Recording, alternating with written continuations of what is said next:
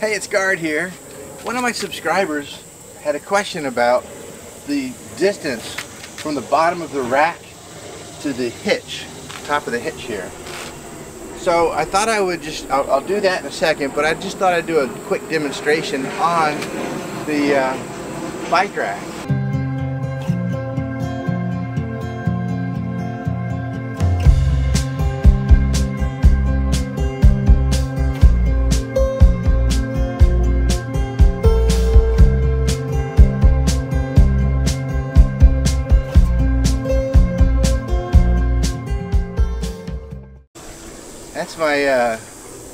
That's my jet coming in. I'd ordered it off of Amazon, and they're going to bring it by in an Amazon van soon.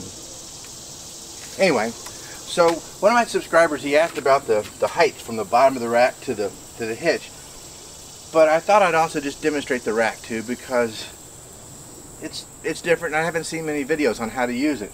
When it's attached to the back of the RV, it looks like this. I mean, this is normal travel. To lower it, you have to raise these up, and you got to be real careful. You just don't throw them up, because if you do, they will hit the window, especially this one. You can see right there, it's touching the glass right here. So that's just a major warning. Don't fling it up there. Next thing you want to do is lower the bottom of it. So there's these little brackets here of plastic. They feel like they'll break, so just give it a little ease there. If you kind of raise it up a little bit, so it's in about the middle of the run right here, it's a little easier to take off, I've discovered. So lower that like that, and then this comes down, and there's a couple little like clamps here that go around this pipe. So it's just like that. The next thing you want to do is slide this out. But just for quickness here, to answer a subscriber's question, here's the top of the rack. It's about even with this, because this kind of comes up a little bit. So the distance from there to here is pretty much accurate. And it's from here it's 21 inches to the bottom of this knob, this bolt head right here. So 21 inches clearance. Okay, so now if you want to put a bike in, you loosen this up right here, and this little tray will slide out. If it doesn't come out all the way, just loosen it a little bit more, and it'll come out. Next thing you want to do is loosen these up. Put a little tension on that just for the time being. Take those straps out like that, and we're going to put our bike up there.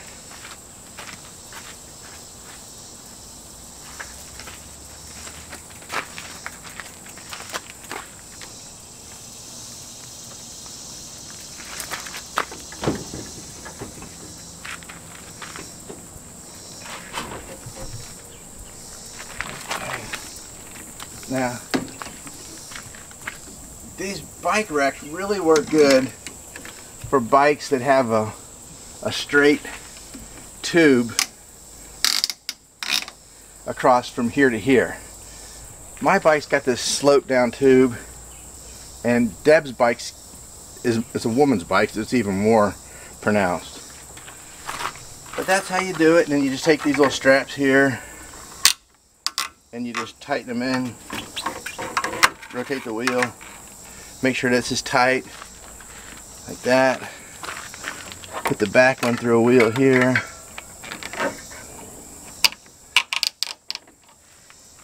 And then tighten that up. And that's basically putting a bike on the rack.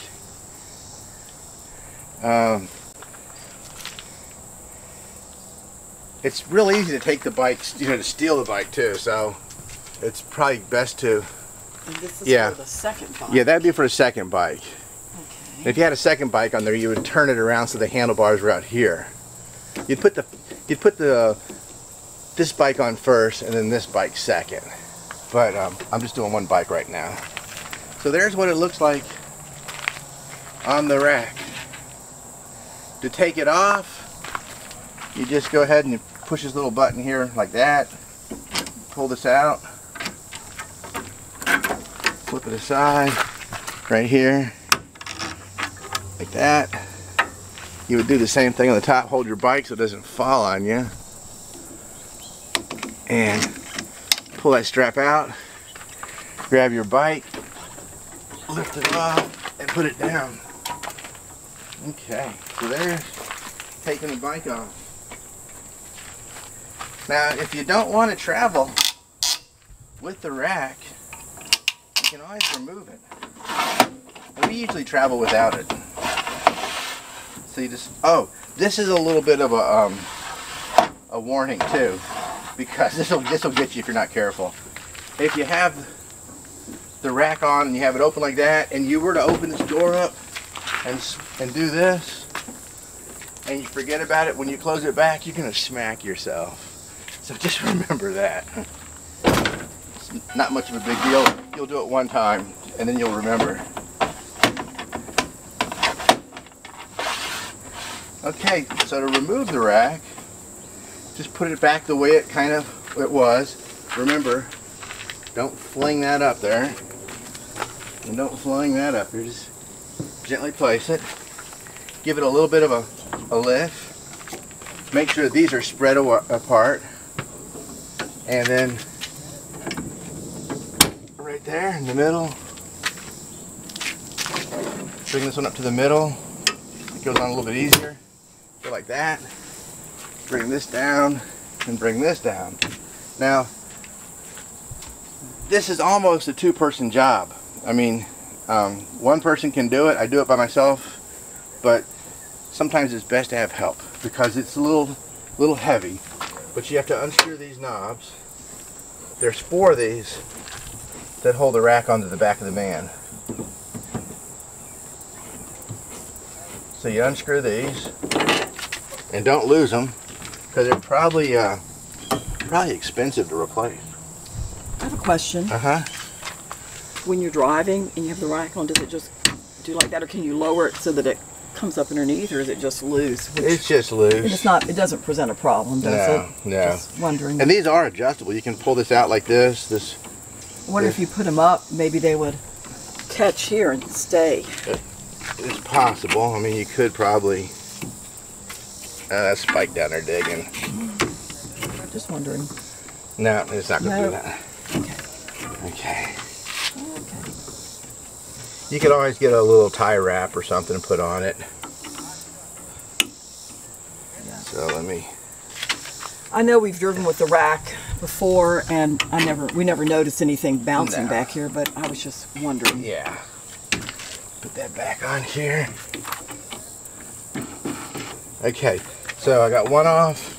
I take the bottom ones off first, just because if you took the top ones off first, see, when you take the bottom ones off like this, the rack's not going to do nothing, because it's going to try to pivot down here, but this is holding it up there. If these were off and that was still there, it could pivot and it would bust that. Okay, so now this is the little tougher part, because I'm going to take off the 2 that hold it. I like to take this one off first because of the clearance right here.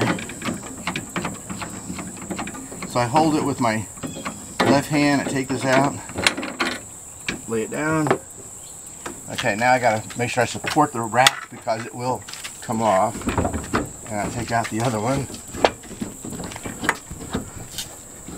And I don't remove it all the way from the rack, I just remove it from the door vent and step back with it, like that. Then I'll take these off and set it aside.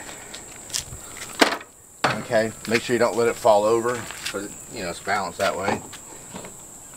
And I actually keep these in the van.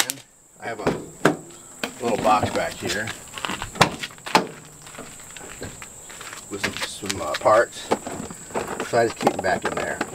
That way they don't get lost, because those are easy to lose. The rack itself, it's kind of hard to lose that. It's kind of big. So that's that, and this is just like this. So that's what it looks like with the rack off. So if you got any questions about the bike rack, let me show you right here too. It says that right here. It's a Black River by Summit, and it says right here, maximum weight capacity 100 pounds. So the rack supposedly will hold 100 pounds.